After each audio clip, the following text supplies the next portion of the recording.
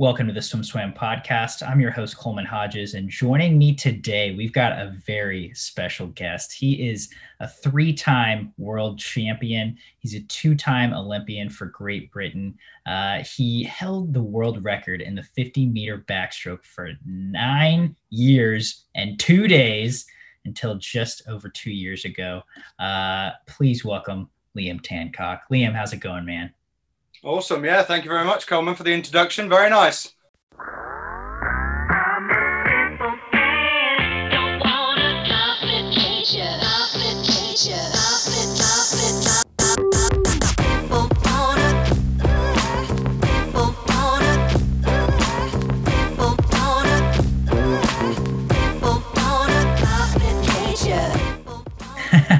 Absolutely. I tried to do a little homework. I studied up on you as best I could.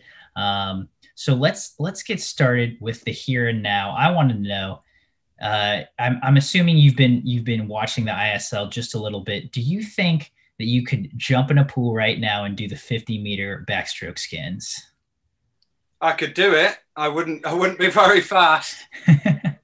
No, I love the water, and it's it's a great opportunity for those guys to get in and race. But no, I certainly wouldn't be competitive. I enjoy the experience, and that's all it is. It's not about times anymore or positions.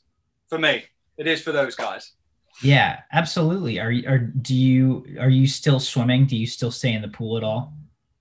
Well, because of the current restrictions, it's been very difficult. So obviously the elite guys are back training, but not all the pools in the country are even open. So, in the UK, we're probably expected to lose maybe 25% of pools. So 25% of pools in the UK will potentially never open. So just because of the cost and the current climate, lots have been mothballed.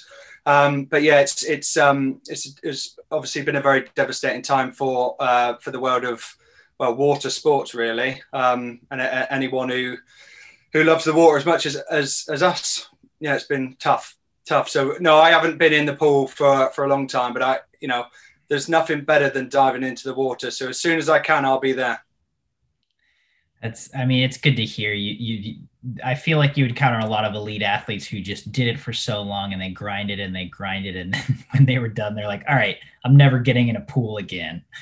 And that's sad for me to hear, because I like swimming so much, and it's good to hear that you're still in tune with the water and still have a love for it, certainly.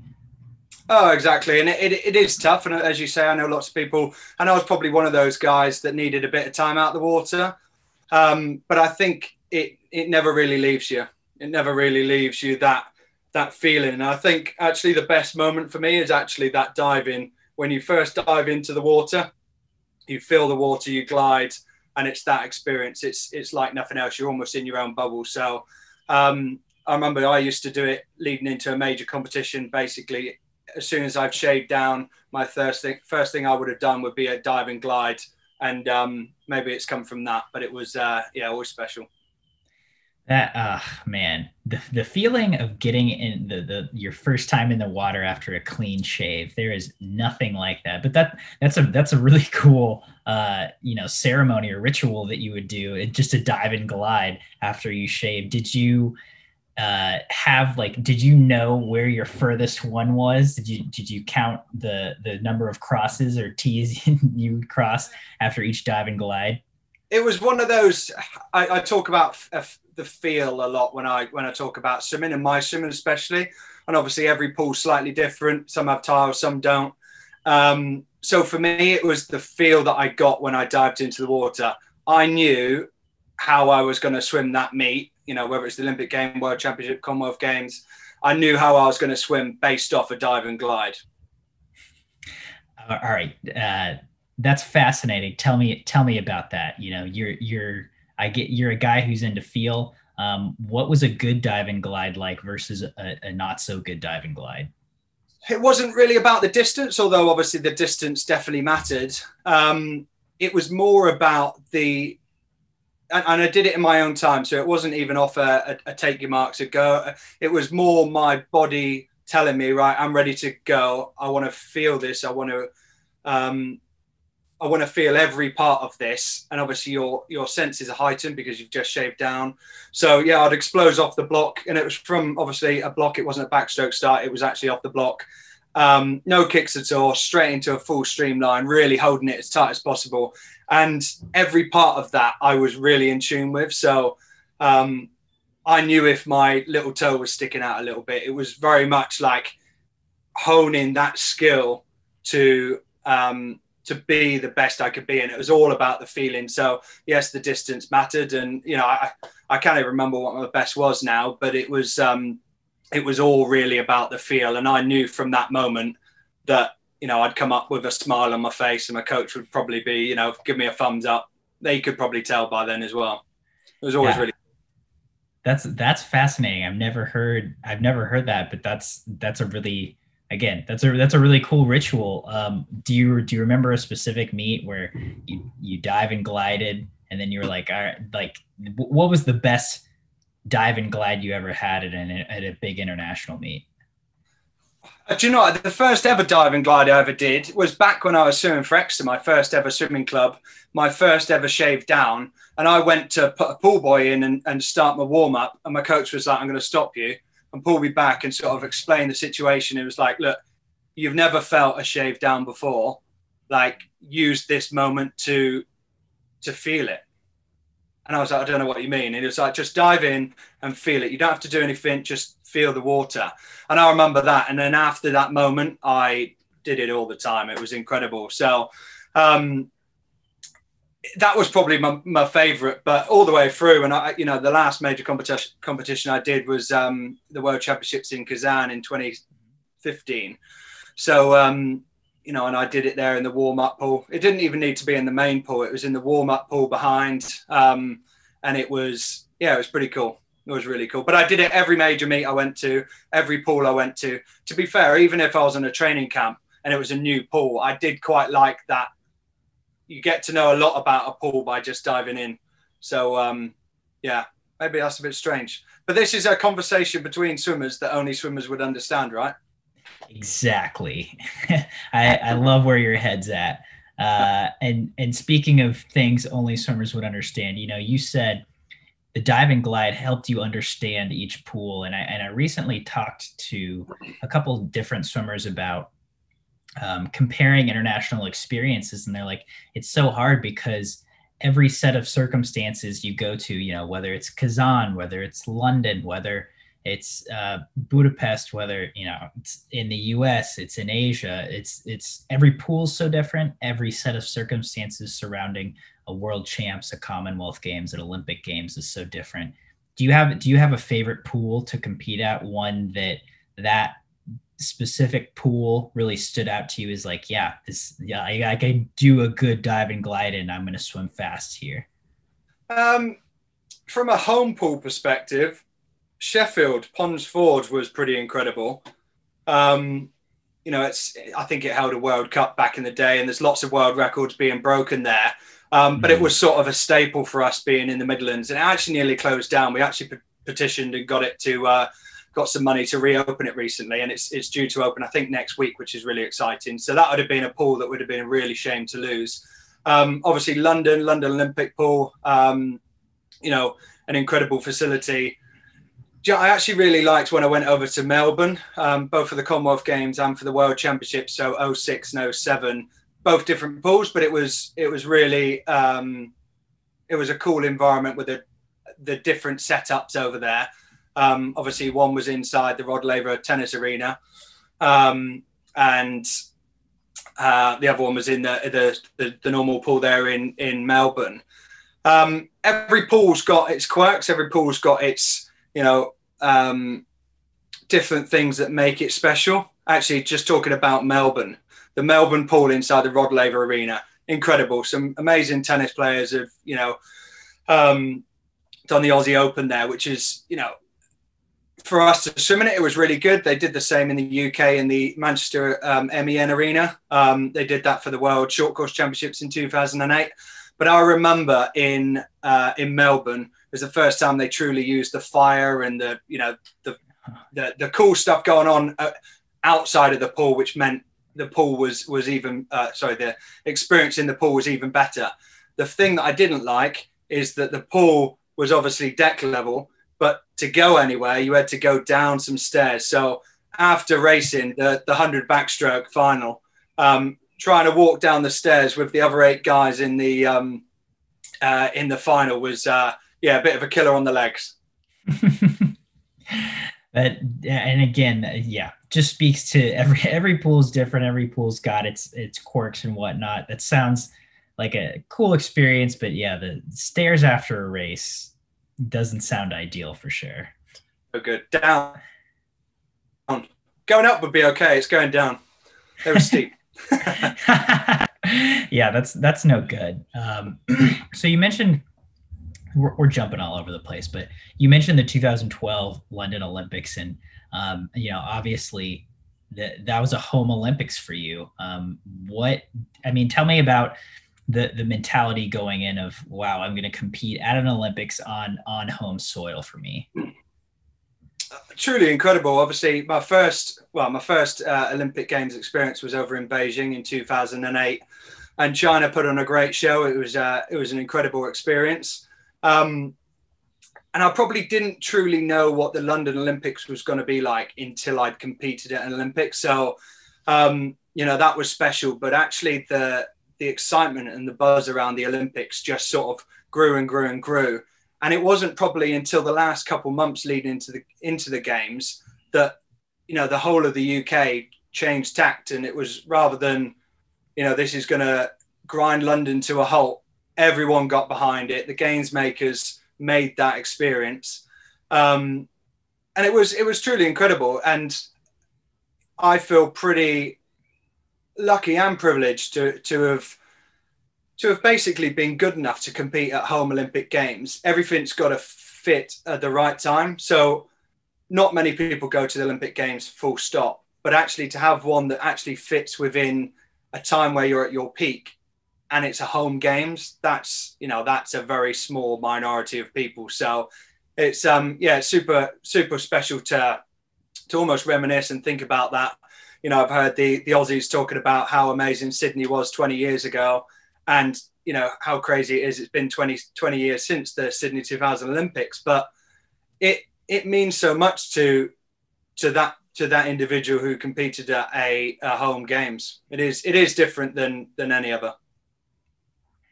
Yeah, I mean, it seems like it would be a truly special and memorable experience. Do you have a favorite memory from that games, whether it was in the pool, out of the pool? I mean, what stands out to you about that experience once you were actually, submerged in it?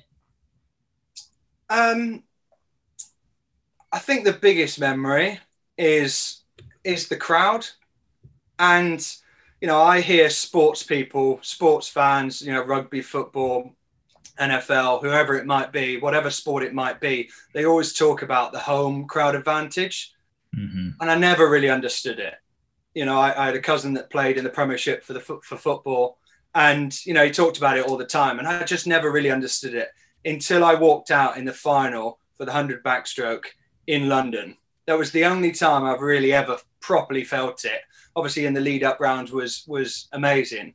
But in the final, walking out, and there's 17,500 people in the stadium cheering for me. It was literally, they were chanting my name. And I was just like, this doesn't happen in swimming. So, and it was the only time I've ever heard the crowd when I'm actually swimming as well. So, turn on the turn, I could hear the crowd cheering. So it was, for me, it was, again, the feeling. I talk about feeling a lot. It was the feeling of that experience was what truly made it special for me. And we couldn't, as Brits, we couldn't go anywhere with our kit on. And, it was crazy. It was absolutely crazy. I mean, I got chills just listening to that story. I can't imagine. Yeah. 17,000 people just cheering for you. Nonetheless, it sounds, yeah. That sounds so cool. And so, your national teammate James Gibson, who's now one of the coaches for ISL, you swam with him. He was your coach for a while. Tell me about that relationship how you guys became first peers and then as a coach athlete. So James, 50 breaststroke world champion, became world champion in 2003. He trained in Loughborough University at the program there under coach Ben Titley. And I moved to university in 2003. So the end of 2003, I moved up to Loughborough from Exeter. So from the Southwest into the Midlands, and basically joined the team. And, you know, we're surrounded by great athletes, a great coach, and, you know, learning from all these people. You know, James was a fresh new world champion. Obviously, he did the 100 as well. I think he came second in the 100, won the 50. And, you know, there's some real good pedigree amongst the group. And I was the, you know, the young gun, the new kid coming through. And then obviously we went on training camps and such like. So we had a close relationship as our team. And then I guess my first senior team, I was just roommates with James. So we became roommates. So every major meet we went to, we pretty much were roommates, which was great. So knew everything about each other, and it was the you know, a great relationship. And obviously he retired, went over to Marseille, started coaching, and he's obviously head coach of the Energy Standard ISL team. So he's doing a fantastic job. But I learned a lot from training, but also when he came back from Marseille and actually went on to coach me. So he actually coached almost the group, although the group was totally different. He coached the same group, and I was pretty much the only one left there. So it was really nice, actually. So we were all coached by Ben Titley, who's over in Canada, in Toronto, with the national team over there. And it was when Ben retired, or left the national centre to take the role over in Canada, is when James came back from Marseille to take over that role. So it was almost, everyone knew each other very well. So it was almost a very good relationship. And, you know, lots of people said this to me. It's like, you know, he's a good mate. You know him super well. You know, you've lived together. We lived in the same block. Do you know what I mean? We trained together. We how does that work on a coach athlete relationship? And it did. It just worked. I think we were both older athletes, or older. I was an older athlete, and yeah, we both had the respect as an athlete and as a coach, and we took that on board. And you know, when we walked onto poolside, it was, you know, an athlete coach relationship, but we could still have our friendship both inside and outside the pool, which was really special. Yeah, I mean, I don't know if I've ever heard of an elite athlete. You know, you were I mean, you medaled in the 50 backstroke at 4 straight world championships. You've got a high pedigree, and someone of that level being coached by someone who's so close in age to them as, you know, a peer and a former athlete. But that is really cool. So, I mean, what did you pick up from James once he came back to Loughborough and you really started working with him? Going back to your previous question, I think it's all about respect. I think if you respect the athlete, you respect the coach, you respect the person. And, you know, I'm there to do my best. He was there to do his best. We all want the same common goal. So it was relatively easy. Just because we were mates, it almost made it easier. So, yeah, from that perspective, it wasn't even a thing. It just sort of happened. Yeah. And I think for me, what James brought back into the program is, you know, we always had quite individualized programs anyway with Ben. He was an unbelievable session writer. You know, I was coached by Ben for 10 years, and I don't think we did the same session twice. It was incredible.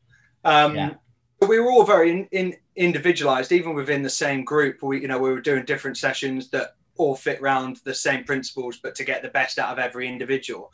But when I was with James, I was an older athlete. I was coming more to the end of my career. I'd been to the 2 Olympic Games. I still had more left in me, whether it's Commonwealth Games and World Championships. But it was more learning how to deal with an older athlete. So he was an older athlete. He trained with older athletes. He he took all his knowledge on board and actually shared that with me. And it was like, well, how can we get the best out of you today? And I think the biggest thing I learned is that the older I got, the more I struggled to recover. So I could do one thing very well, but actually the recovery took longer. So if I had a good session, you know, when I was 18, I could back him up. But as I got older, I had a good session and hit a real good energy system. You know, I would need to recover from that, and it might take me longer. And that's probably ultimately what ended my career, because I couldn't back up the heats, the semi and the final. If I went all out, that's what affected me at the end. It was just the recovery rate between was really difficult. So to learn that and take some really valuable lessons and information from James was obviously fantastic. But also he sort of looked at it in a slightly different way. Obviously, as a former athlete, but working with different coaches in different countries, you're going to pick up different ideas. And you know, I was always known for my speed going out. But actually working with James, I had a decent front end, but I had the best back end I ever did. And I was doing less meters and I was older. So I took lots from that. That's interesting. See, the best back end of your career, later in your career, doing less meters. Why do you think that was? Consistency, I think. And I was one of those guys that could do something really well. Like if it was lifting a weight, I could lift a heavy weight, but I wasn't, you know, I could never repeat them that often. So for me, it was like, well, how can we look, take your body type, take the way your body reacts to exercise and make it better. So, you know, for me, it was almost as simple as backing off the front end. My easy speed was as quick as my speed. So if it was easier to do it, I had more energy to come back. So, you know, more consistent on the stroke rate rather than starting at 60 and ending on 50. You know, if I kept a consistent stroke rate of 55 the whole way, an average of them all, I'd actually be better for it. So, yeah, so we just looked at the same picture in a different way. Yeah, I mean, it seems smart. I think you hear about a lot of people making changes like that, and it seems, you know, obviously you had success with it, and that's really cool. And so you mentioned you were known for your front end speed. You mentioned you can lift heavy things. Tell me about how your training changed, maybe outside the pool, as you got older and matured through the sport. I was always lucky enough to be in a group where we looked at things differently, rather than looking at what happened in the past, which we did. We looked at, you know, what people have done for, you know, hundreds of years and why the best people are the best people. We sort of took that to another level and said, well, yes, these were the best athletes over the last 100 years in the pool. We can learn a lot from them, but actually, if we truly broke down our event, you know, if we truly broke down swimming, we can take different things out of it. So, you know, I'll give you an example. We all start the race and it's an explosive action of jumping, whether it's on the block or off the pad. Is swimmers, there's a few that do, and they're great, but they're not known for jumping. They're known for swimming. So if we looked at different sports that were actually known for jumping, say basketball, long jump, triple jump, and actually spoke to them, which they specifically train for that one element, and broke it down. So broke the stroke of backstroke or the start or different key parts of a race down into key elements and took a little bit from everyone.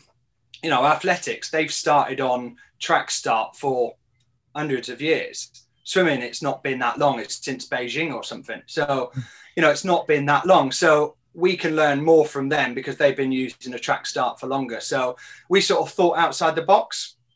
And that's where lots of different cross training came in for me. It was like, who's good at something? Why are they good? And how does that directly relate back to me in the pool? And how can that make me faster? So, you know, we looked at kickboxing, we looked at ballet, we looked at rock climbing, we looked at all sorts. And people are always like, well, that's crazy. Why did you do ballet? Always gets everyone. Why did you do ballet? And I wouldn't say I did ballet in the normal sense, but if we looked at a ballet dancer, male or female, it doesn't matter. They've got a super strong core and they're hyper aware of their body position, their hand placement, their toe position. As a swimmer, a good swimmer needs to have a super strong core, body aware, and hand and feet placement. It just coincides. So if we can learn to have that outside the pool, we can take that in the water and directly relate it. Same with kickboxing. They're like, why do you do kickboxing? But actually for me, for backstroke, is people talk about the arms and the legs in swimming, but actually the hips and the core are super, super important. So, you know, we learned with a black belt kickboxer who taught us how to use our hips more powerfully on land, so then we could relate that into our kick or underwater in backstroke, which was really interesting to understand.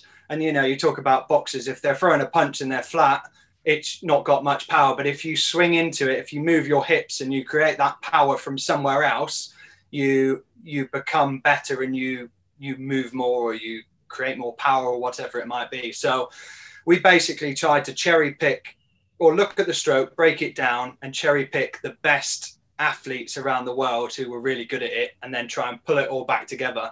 So I didn't do it through the whole season. And, you know, as I say, when I was kickboxing, we did a bit of sparring, but it wasn't really about that. It was trying to create the power and teach the body to use the body in a more effective way. I think that's brilliant. Everything you just said makes so much sense to me from like a coaching perspective and from an athlete learning perspective. I mean, I think we see more people trying to think outside the box now, but I like that makes so much sense of like, okay, well, we can transition this here, and this is how the best do it. Yeah. It's brilliant. But I think if you give ownership back to the athlete and almost enable them to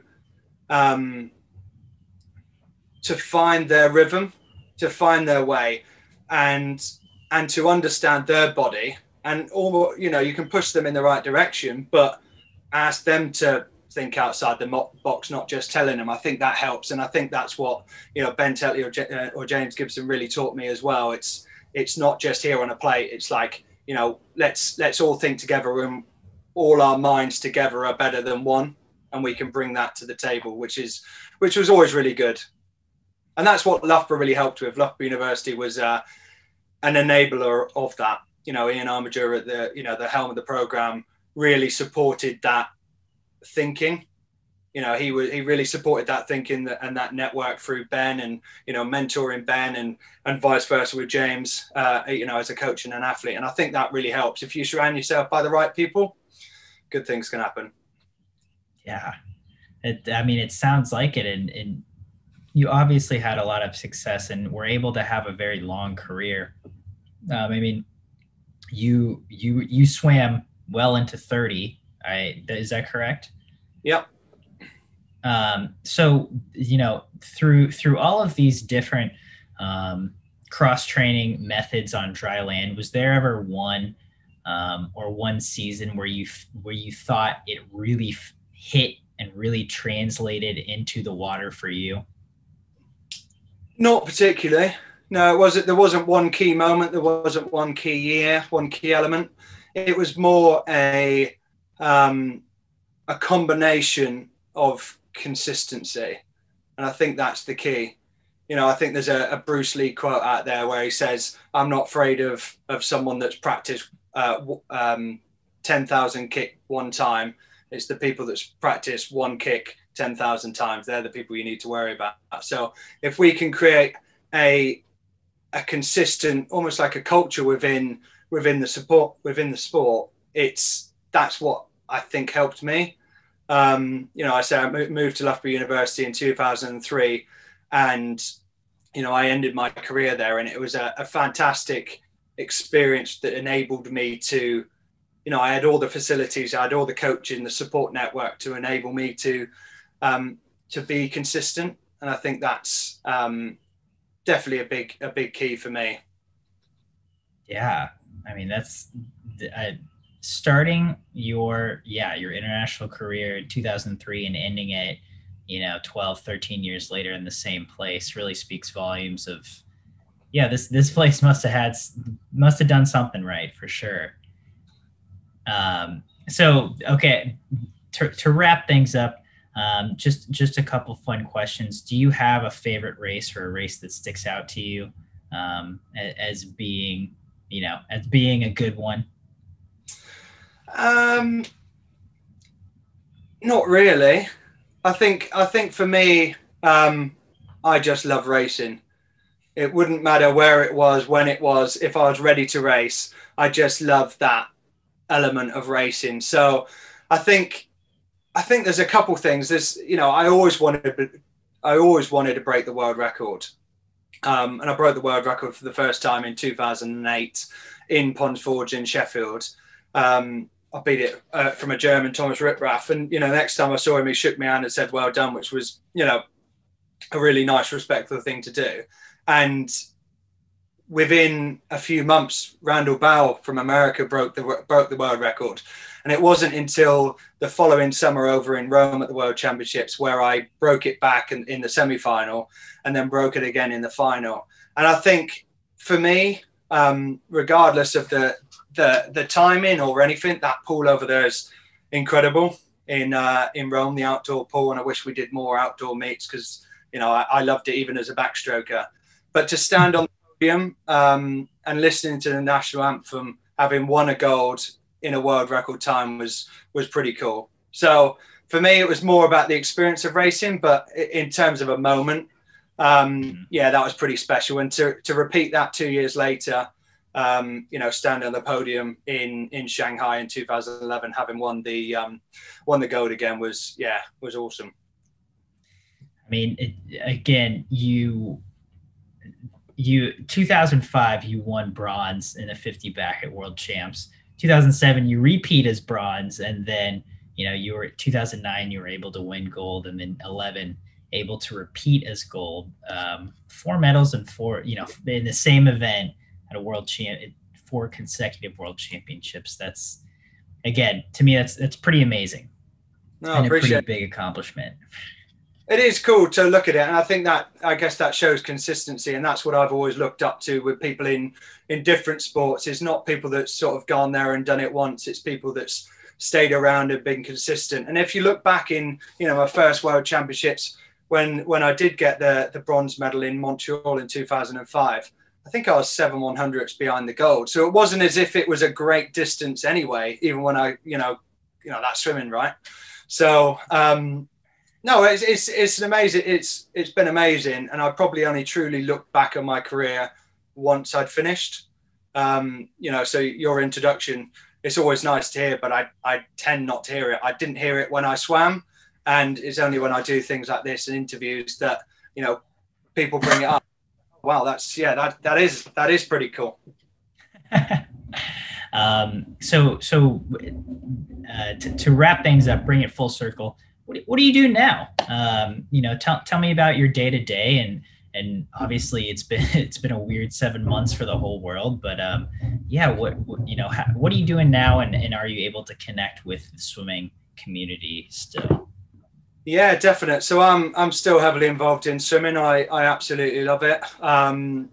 From a day-to-day perspective, once I retired from the sport of swimming, I didn't want to leave.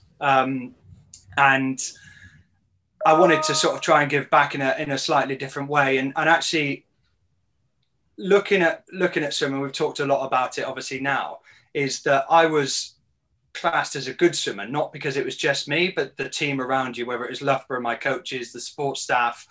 And I noted that in my mind, and tried to plan what I wanted to do after sport, but I really took that on board, that I wasn't just a good athlete. You know, Lewis Hamilton, world champion Formula One driver, if he didn't have the mechanics around him, his team of, 100 or 200 people, he wouldn't be as fast in the car. So I took that into the world of business. So, I was looking to set up a brand for the world of swimming.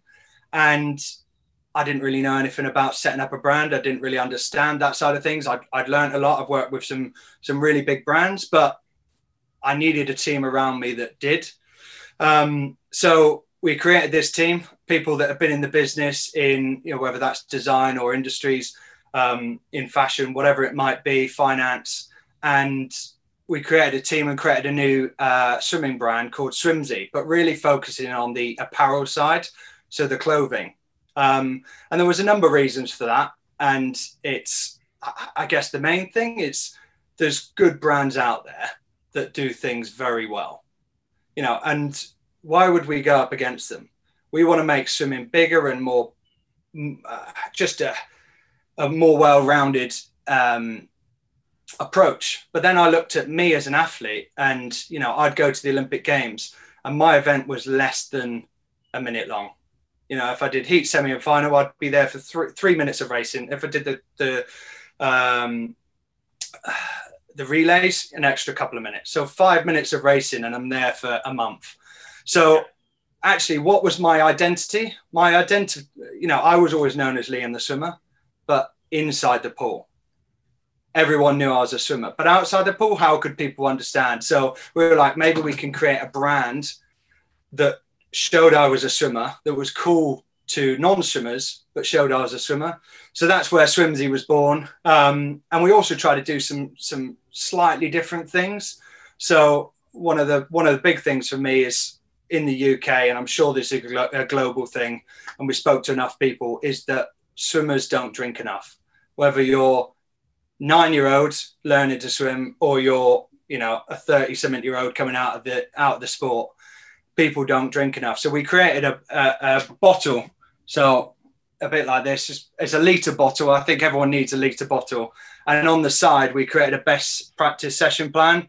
So it's got your dry land, your warm up, your preset, your main set, your warm down and your stretch. So as you're going for a session, you know how much to drink. So it's almost giving that ownership back to the athletes, back to the young swimmers, rather than a parent or a coach saying, you need to drink more, you need to drink more. It's actually policed by the group around them. They're like, oh, we're on the main set. Why is yours still on the warm up? So it's been really cool. So we've been trying to do different things, and that's been really cool. Obviously, it's been a tough time at the moment with the current global pandemic going on. But I think it's an exciting time for me, SwimSwam, and the swimming community once we get out the end of it. And there's a couple other things that I'm doing. I'm still, heavily involved within British swimming. I'm on the British Olympic Association, so Team GB's Athlete Commission.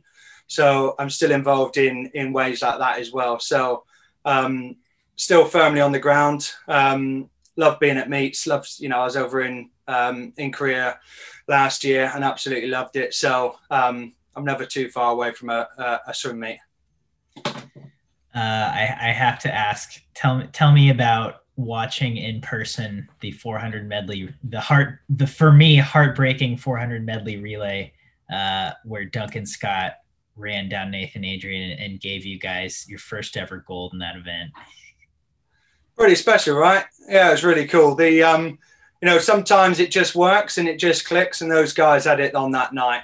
I think that's the good thing about swimming is, you can, if you all fire at the same time, something magical can happen. And it was pretty special. Well, Liam, before we sign out, do you have any parting thoughts for our listeners out there?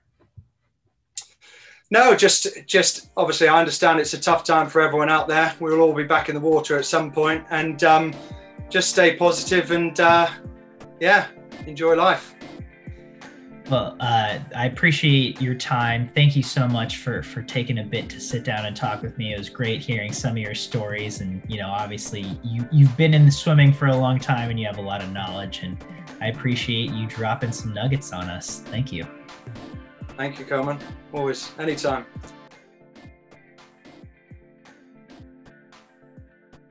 You've been listening to the SwimSwam podcast. Stay tuned for new episodes every week.